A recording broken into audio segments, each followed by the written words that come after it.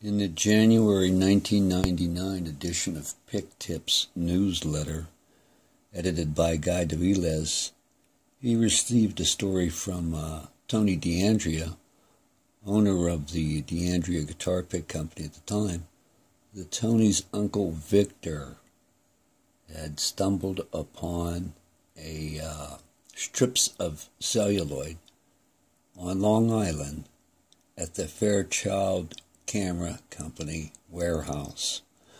And he bought these strips, and he made the first blue Wabash picks out of them. And he indicated that the photographic film had a blue coating on them, and that when they were tumbled meaning that the pick was placed in these bins that has various grades of material to wear down the edges.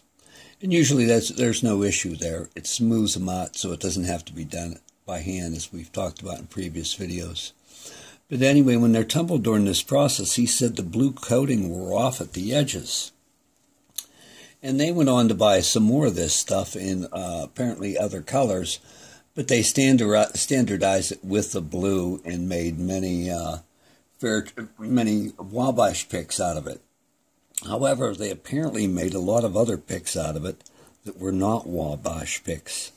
We see how the standard Wabash pick, even though this is not a Wabash, we'll see the Wabash when we get to that video. We see how the edges of it there are, in fact, have the color worn off. And the same is true for all these other ones as well. Now, he doesn't say what the other colors were or how they got there, but many have wondered and speculated that obviously these colors were the result of either the film itself or it was used and they actually took photographs of stuff out of them. We really don't know. But the end result, regardless of how they came to be, was that we end up with this colorful group of picks here in at least 10 different shapes and a few interesting features. Some of these picks were made with corrugation, as seen there. Others even have a store logo, Pavlov Music, and you could take a look at that. That's an old block-style logo used from the 60s.